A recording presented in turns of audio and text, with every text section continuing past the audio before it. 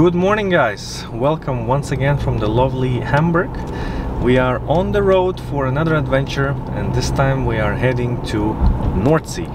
To be specific, island of Rømø in Denmark. It's one of the most interesting islands you have in Europe because it's one of the shorelines where you can actually drive your car. And today we're once again with our trusty Macan, and we want to see how it does on quite rough roads, shorelines and meadows in the middle of a North Sea. Come join me once again for another adventure. Two things what you can really notice when coming here closer to the Northern Sea is the wind turbines. They're literally everywhere. And the second one is the excessive amount of sheep. Literally every second animal I have seen here is sheep, sheep, sheep. Very few cows, very few horses. I would assume it's probably for the wool or whether it's for the mutton and meat, but it's of course very interesting, and I hope maybe we can see some of them up close and personal. Hallo, guten Tag. Kann ich bitte ein Matthias Brötchen haben? Matthias, bitte? Matthias? Ja. This of course is one of the craziest ways to do bird watching here in the North Sea. Casually arrive with a Aventador black on black, so I mean, whoever did that, props to him. I mean, it looks absolutely phenomenal, black on black. I don't know what's the full spec, but I wouldn't really expect one to be here. Usually more of a Monaco or Munich type of thing, but yeah, here it is in the middle of absolute nowhere. Crazy.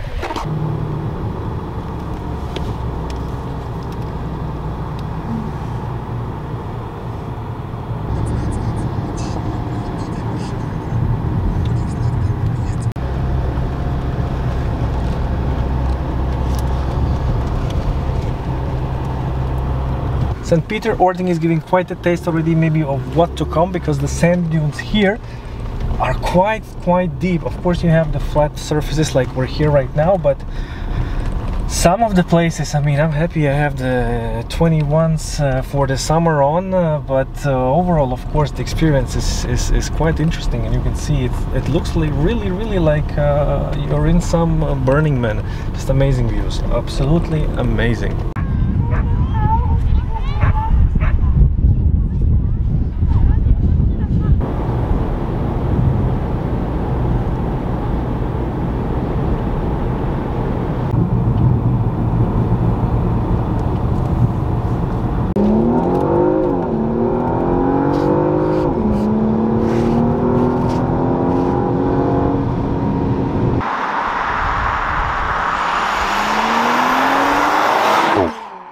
Welcome to the end of European continent.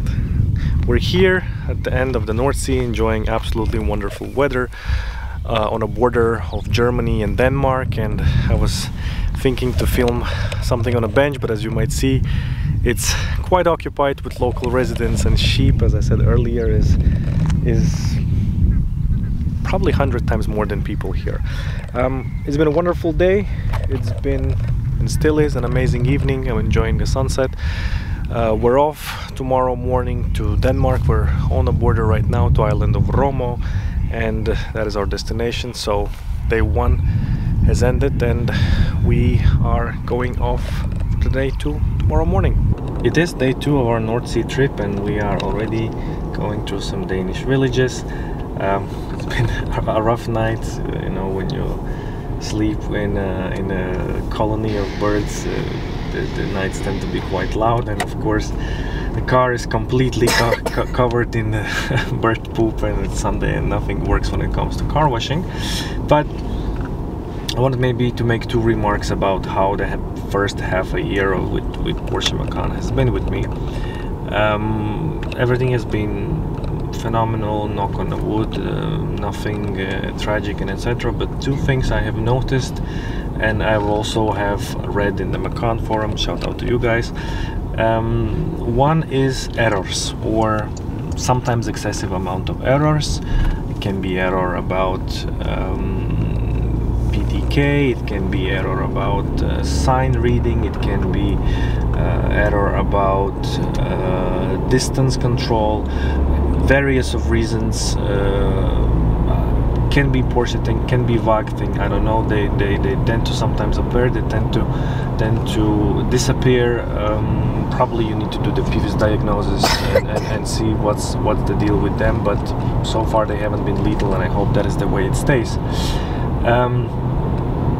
And the second one is oil, motor oil.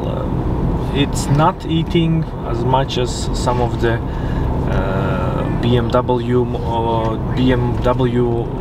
models, but what I see, 0.5 liters, roughly 0.5 in 2 months time. It's minimum, I would say. It's minimum what it consumes, and what I remember from the times when I had a S4 B9 Audi, it was much more lesser amount than that, significantly lesser. But I've read it's normal consumption, nothing horrible, but this is something maybe that you need to take into account. And what I've read from the previous, the first generation, the turbo 3.6 engines, which I like. I know they are somewhat risky, but you know, that consumption of oil could be even bigger from what I have seen and read so far. We are on our way to the famous Rømø island, and we're already on the Rømø way. The views are just completely out of this planet. You are already in the middle of the North Sea, and the stretch is going through the plains, and you have vastness, basically vast emptiness until the horizon, and it just feels like you're on another planet. We're literally a couple of minutes away from the beach, and all I'm hoping that we haven't made all this long way and there's something has happened, it's closed, or you cannot enter, or you know, there's bad weather or storm. So please, please, please, please, please, I really hope that the way that we have done is worth it. We have literally just entered the Rømø beach, and this is phenomenal. This is like Saudi Arabia desert until the horizon.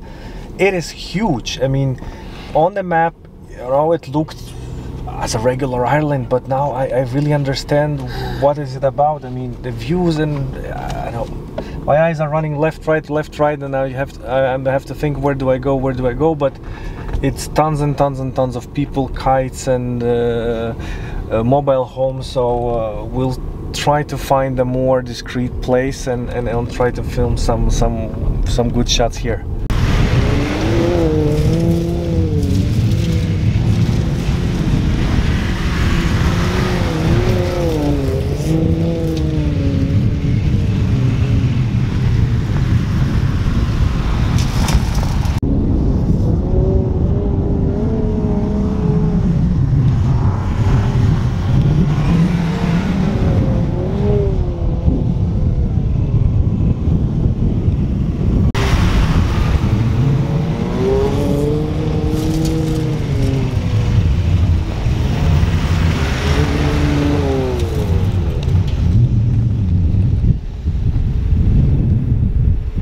Hey guys, welcome back from Hamburg. It's been quite a nice, quick trip.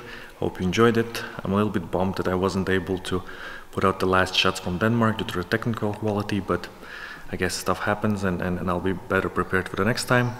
For the June, we have quite interesting plans ahead of me. We're having a big Baltic trip, and we're there to be filmed at least 2 quite iconic cars, so I hope you stick around for month of June, the start of 2023 Motor Concierge summer season. See you. Until then, bye.